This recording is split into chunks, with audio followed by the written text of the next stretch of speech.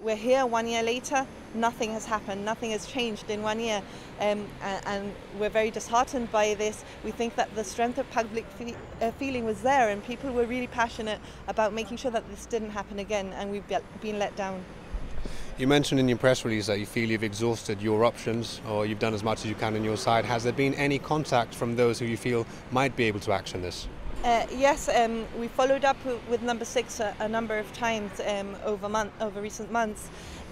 Basically, their response has been that they can't give us a comprehensive response to the documents we submitted and the petition until the family's complaint, which they made on their own behalf to the courts, to the Admissions and Disciplinary Committee. That complaint hasn't concluded yet. That's something that the family was doing separate to what we were trying to achieve, which was to get this independent inquiry. On that point, we've had some loose statements from the Attorney General, from the Chief Minister, just saying that everyone was satisfied. Look, the public aren't satisfied. We have no faith in the justice system. That was evident in the march, in the petition, and what we don't want is for this to happen again, because it could. As you mentioned there, public sentiment towards the justice system has been affected by this outcome. Do you see that? Do you hear that from people?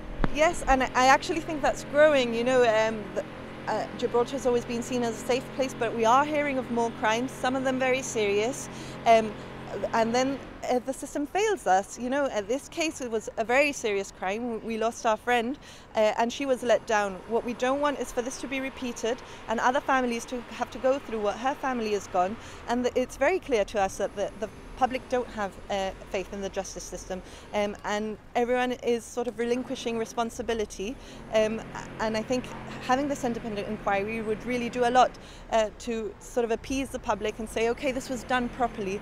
We don't feel it was, but at least if someone independently could come and audit the whole thing and say, okay, yes, we hold up our hands, this was done wrong, this was done properly, at least people would have sort of a bit of faith again, which is what we think is needed. And have you a message for those who you say have relinquished the responsibility you failed to have?